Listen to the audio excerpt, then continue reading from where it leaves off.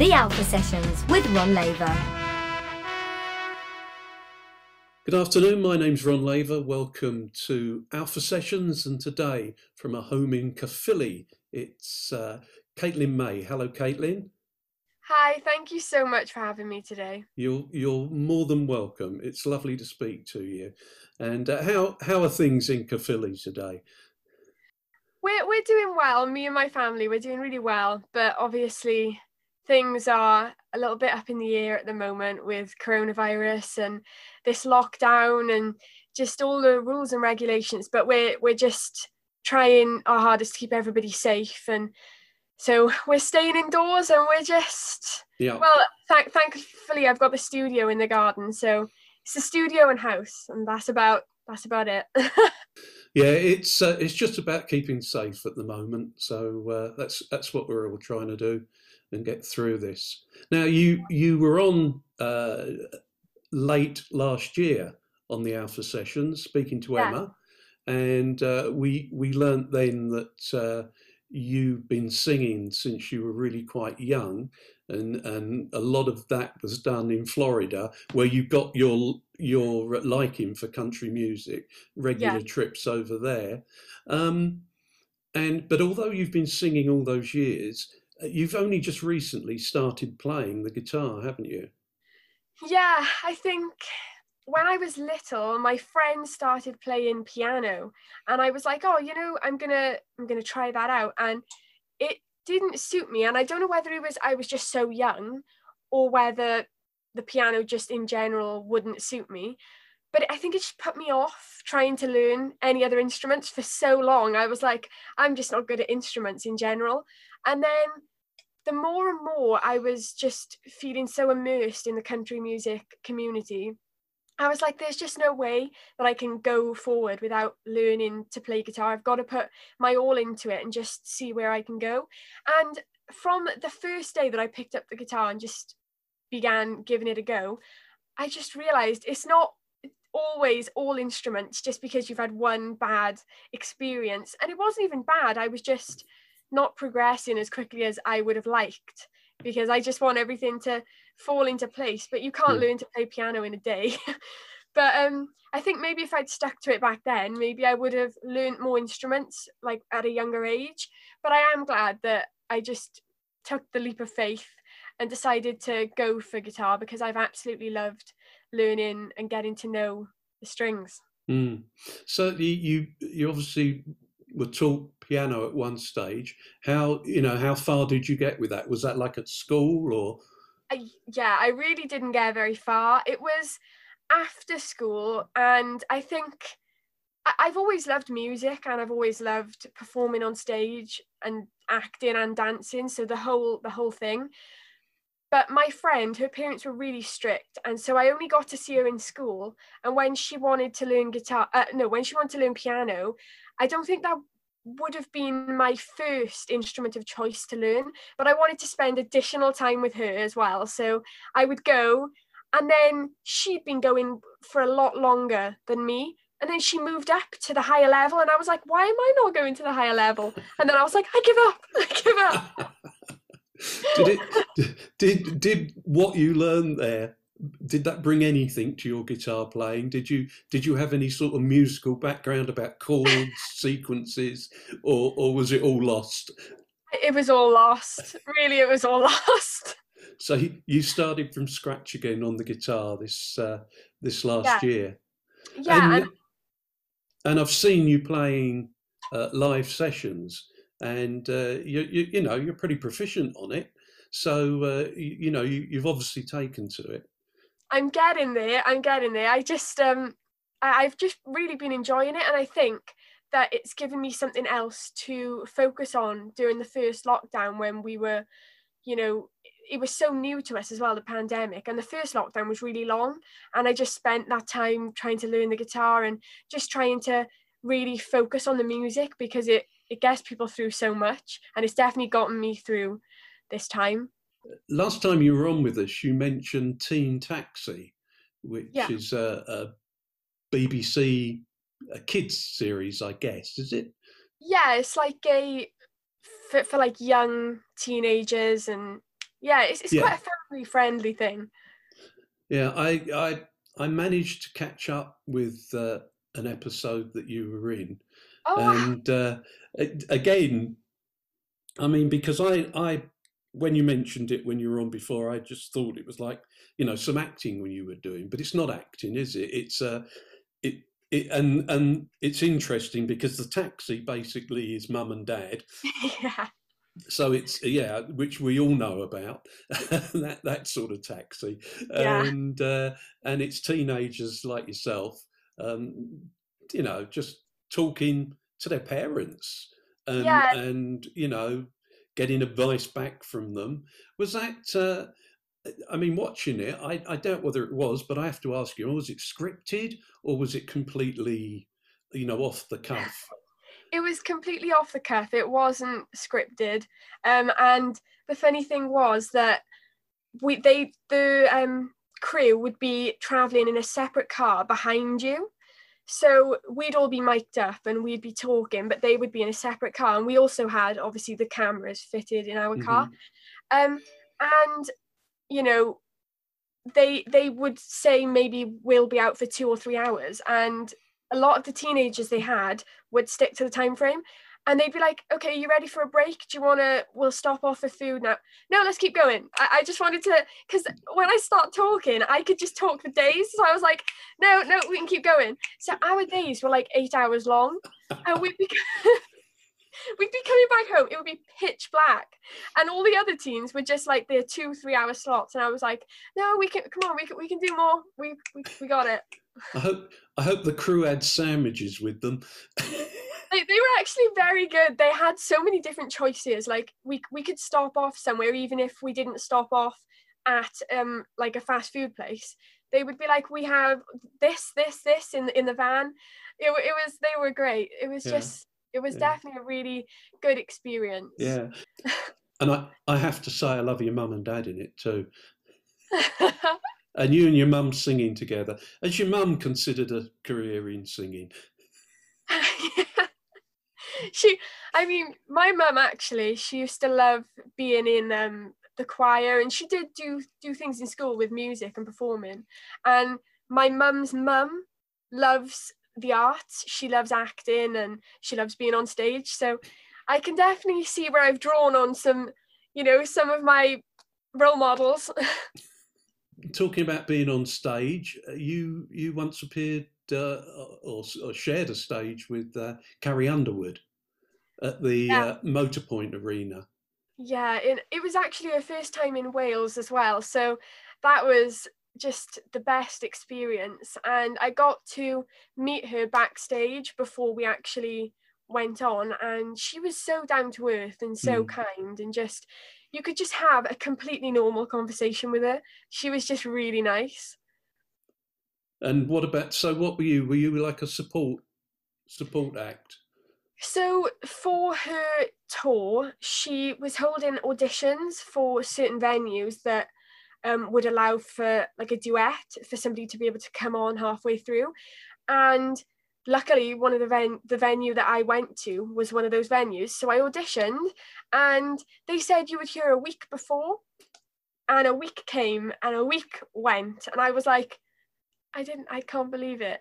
I was like, in Wales, if I'm auditioning for things and I can't get something that is specifically country, what can I get? Like, that is just, I don't know what to say. And then it actually turned out 3 days before, my mum was on the phone to her mum who lives in Spain, so she like really cherishes those phone calls. So somebody else was calling in between that call, and she was like, oh, I'll get it later. And she finished up her call with her mum. She listened to her voicemails, and it was like, hey, this is Shelley from Carrie Underwood's team. And my mum was like, hold the phone. She's freaking out. Me and my brother come into the room. She's crying. She's in floods of tears. I was like, oh my God. I honestly, I thought, like, who's died? Something is badly wrong. And she was like, you got it. And I was like,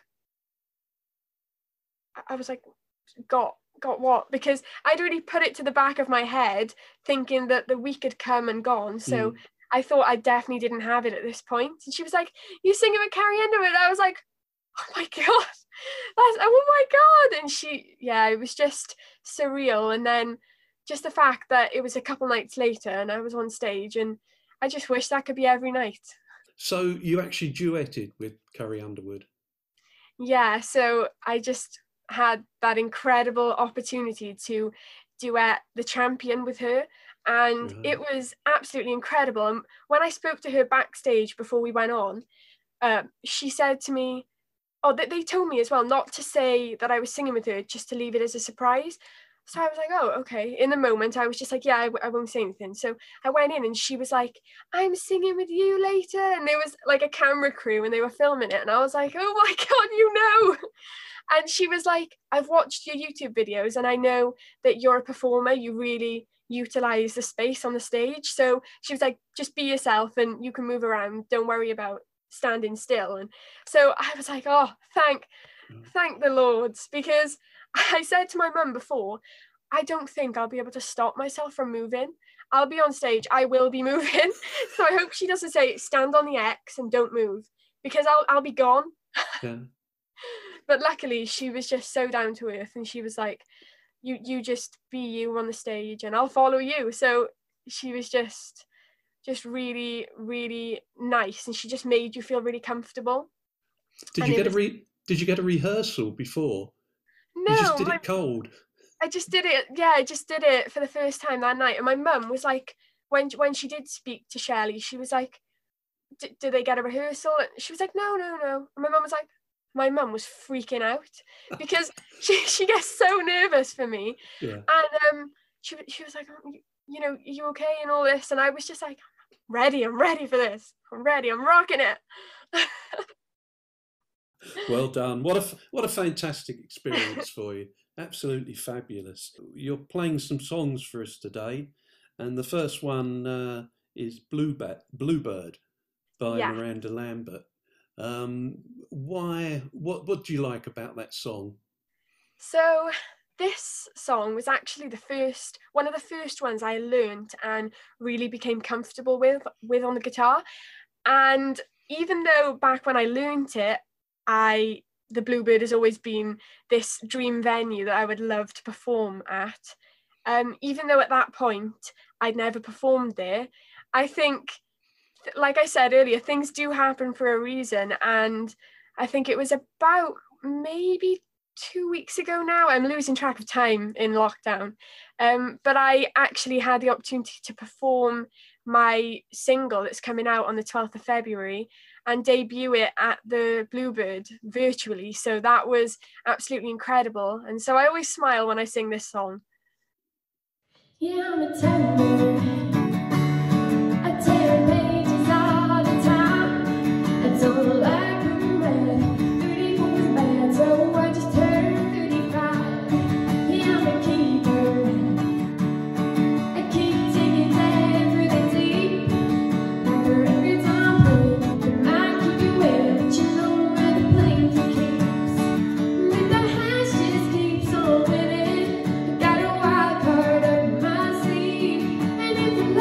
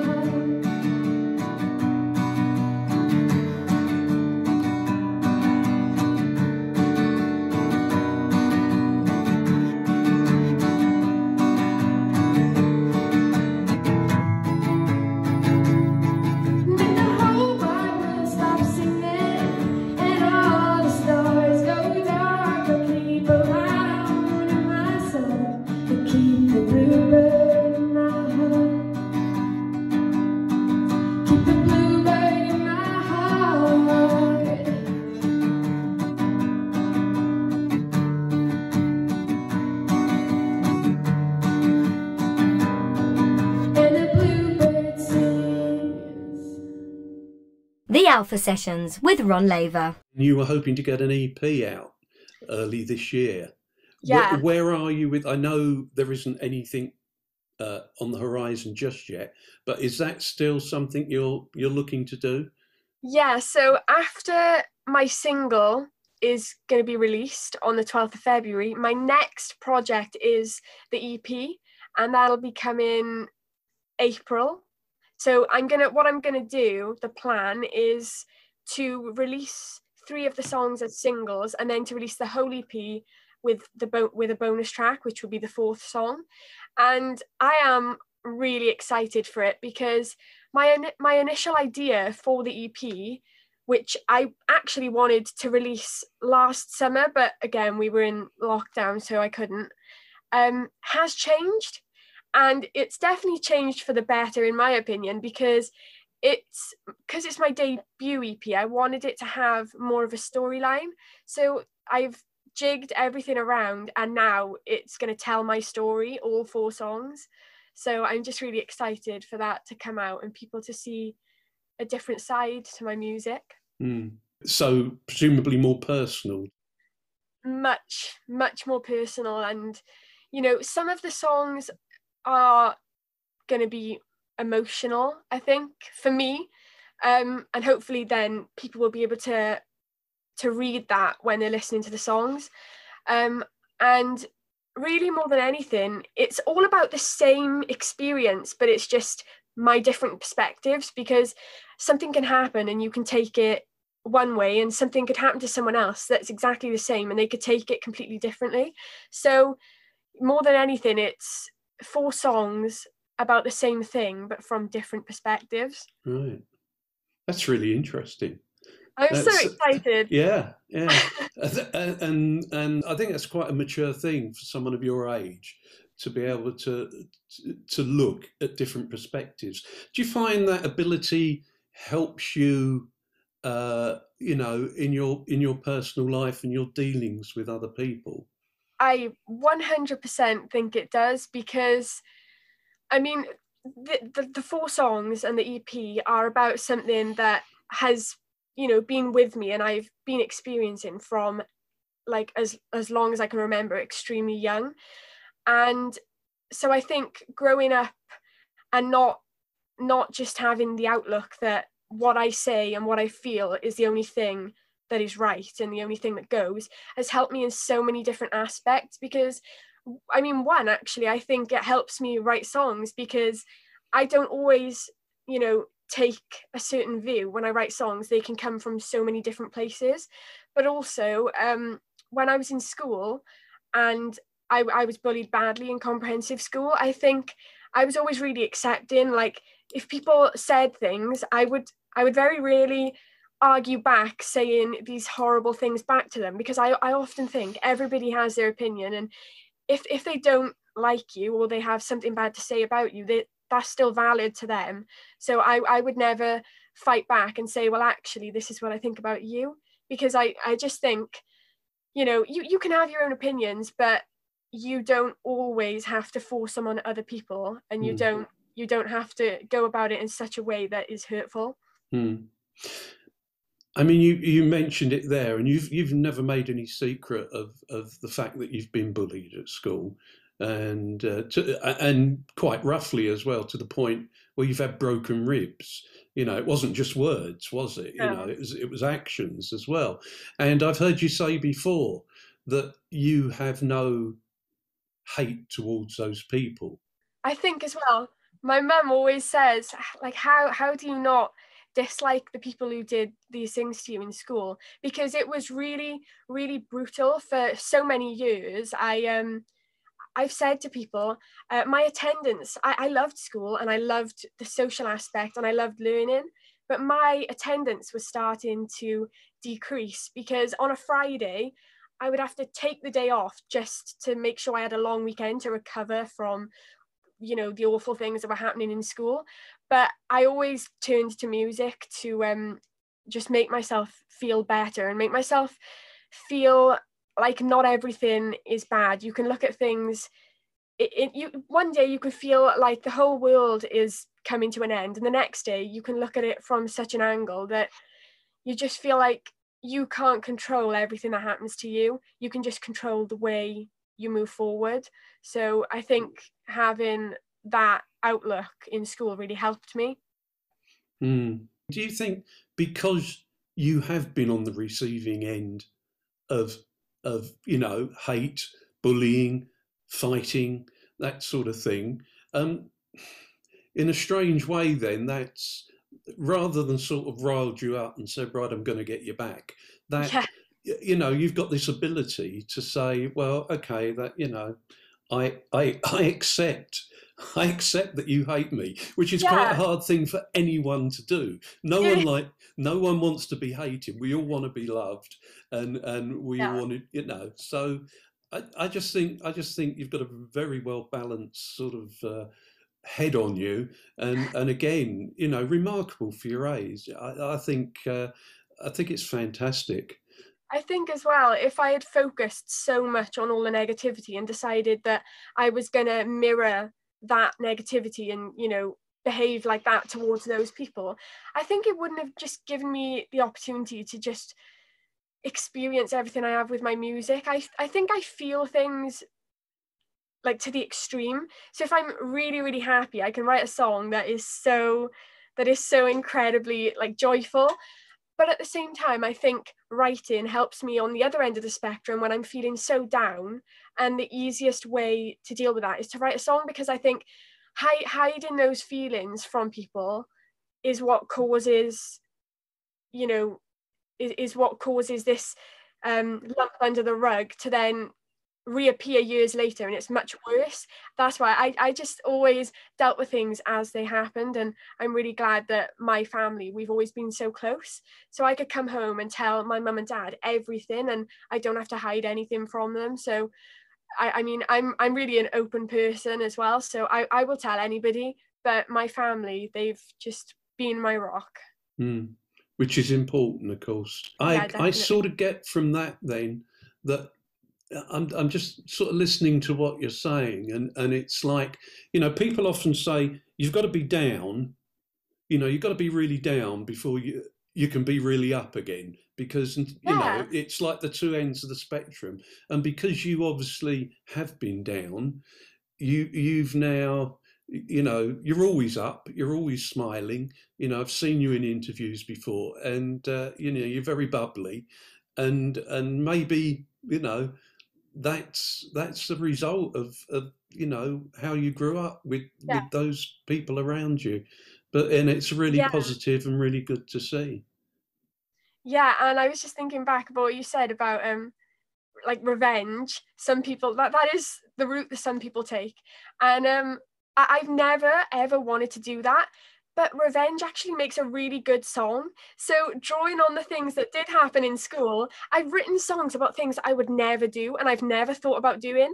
And then I think I can't release that because it makes me sound like that is something I would do. But actually, it's just that it does make a really good song. Yeah.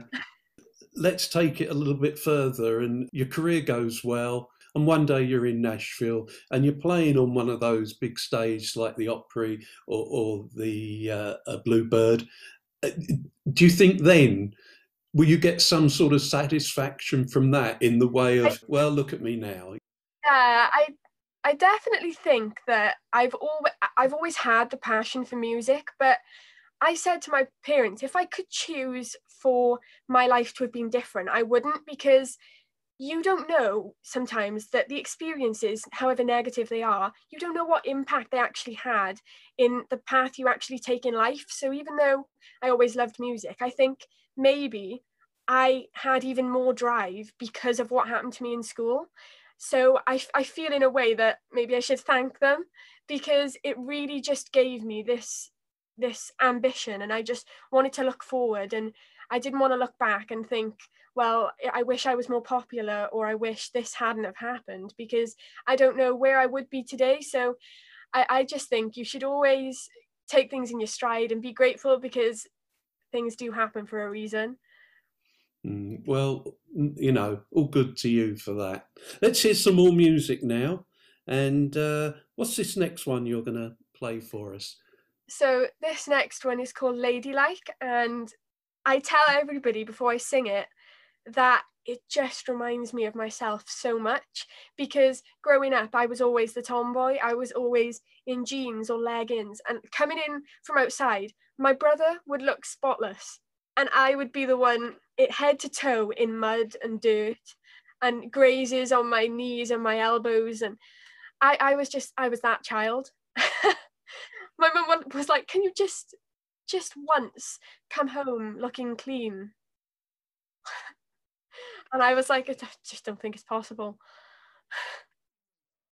I drink tequila straight, have brushed my hair in days, and I kiss on every state.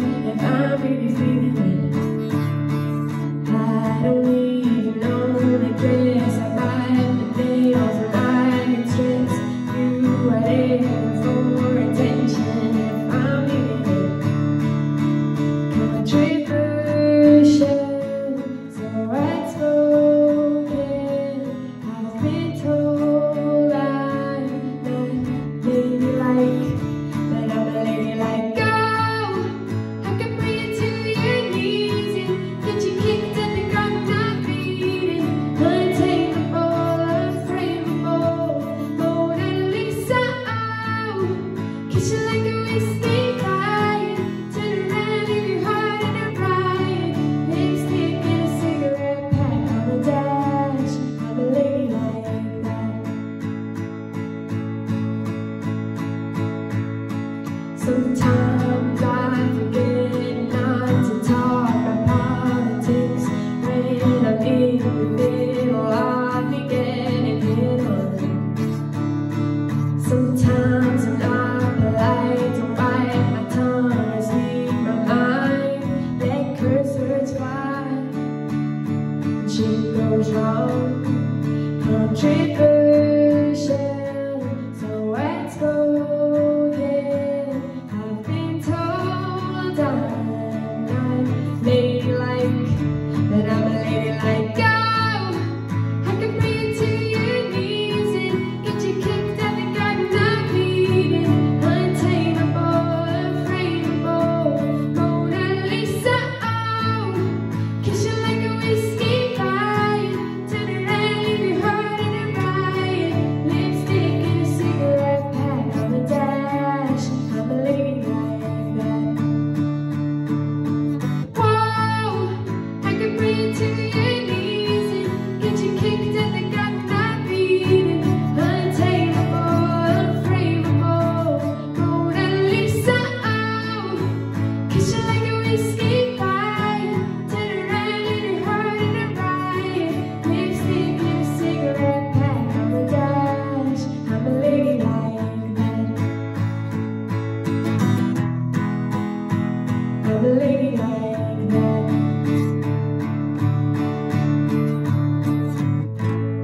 The Alpha Sessions with Ron Laver. The country music scene is quite tight and together in the UK. What's it like in Wales?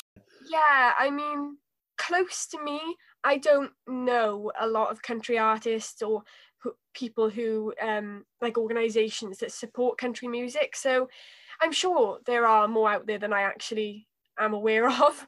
But I wouldn't say it's as big as it is across the UK and in some parts of the UK as it is in Wales. I would definitely say it's got a bit of growing to do. And also it sometimes just takes finding that community, because it could be somewhere tucked away and you just don't know about it. So I think it could do with some growing, but the people that I have found, even though some of them are virtual and they're not really close, it just has been great to really build the support system that I have. And you know, a lot of them now, I feel like I've met them and I haven't. And I'll pre-order their single and they'll pre-order my single, and it's just really nice to be able to find that, because before I found a specifically country music family, I just had more of a musical. I knew a lot of people in the music, but it was pop and musical theatre, and I don't think it's quite as intimate and supportive. A lot of the time it can be a little bit, people are at each other's throats, and again, that just reminds me of school. So I'm just like, I'd rather be on the journey alone than be on a journey where everybody is toxic and you really don't like each other. And I think that is such a bad thing to be surrounded by. So the country music community, I haven't found one person like that. They're all amazing. No, I absolutely agree with you on that. It's a really tight knit and close group. Well, maybe you'll be the catalyst for more artists in Wales, Yes. showing up and getting in touch. That would be good.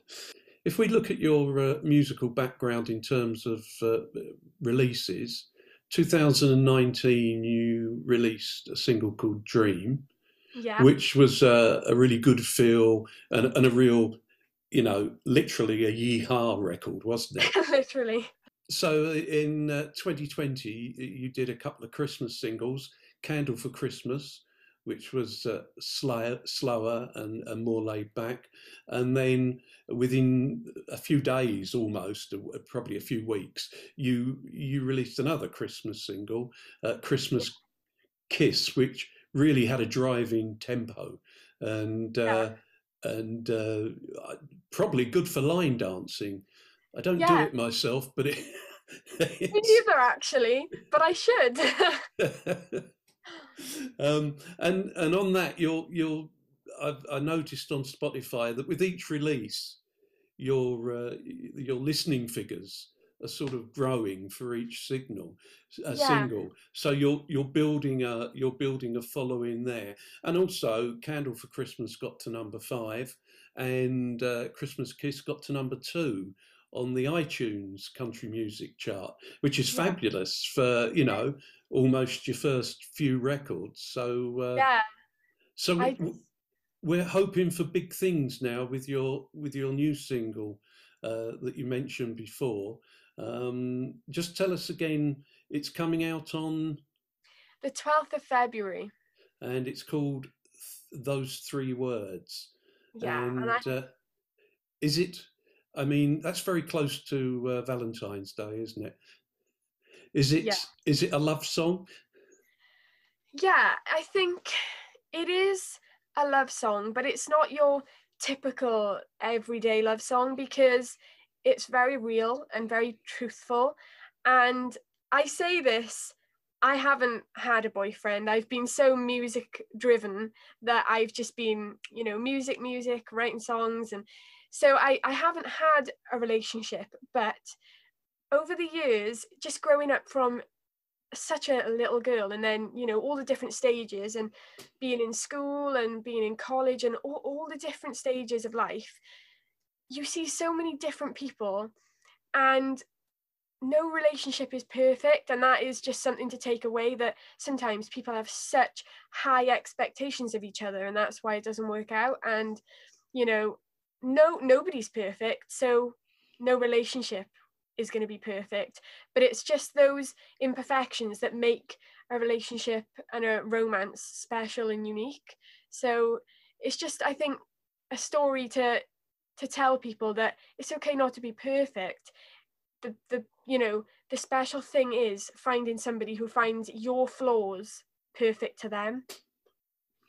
That's very perceptive of you, especially, as you say, you've not had a long-term boyfriend at all. and yeah, that's, I'm worried in case I meet you one day and you'll just be sitting there going, and taking notes, I can see all his flaws. Yeah, I can see what he's doing.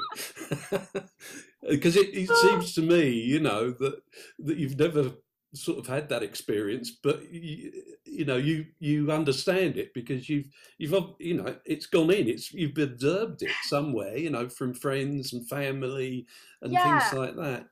And I think as well, I've always grown up watching my parents have such like a great relationship. They, I they don't argue. I don't really see them argue. If I do remember one argument when I was really young.